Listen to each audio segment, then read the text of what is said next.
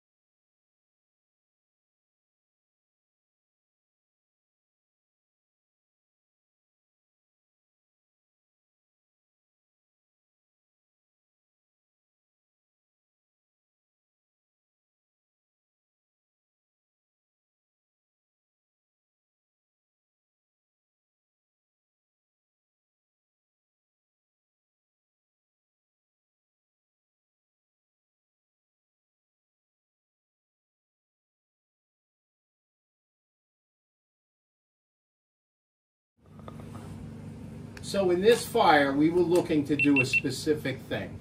We were going to do an exterior hit, transitional fire attack, into this dining room.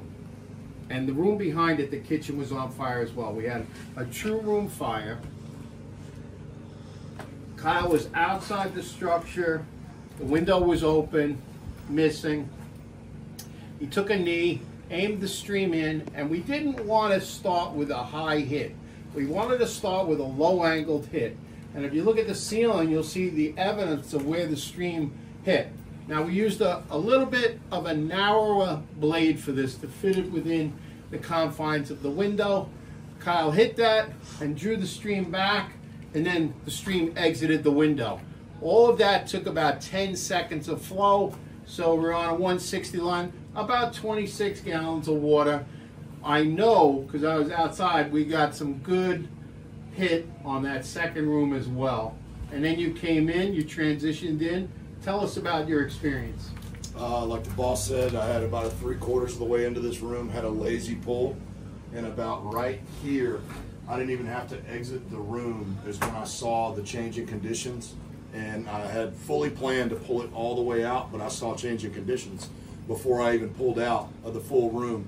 So I shut down, we came through the front door, was able to move to here without flowing water because everything was still blacked out. I took a knee here and then flowing moved into the kitchen, and we had a small amount of fire still in the kitchen, but all this was pretty much taken care of with the blade.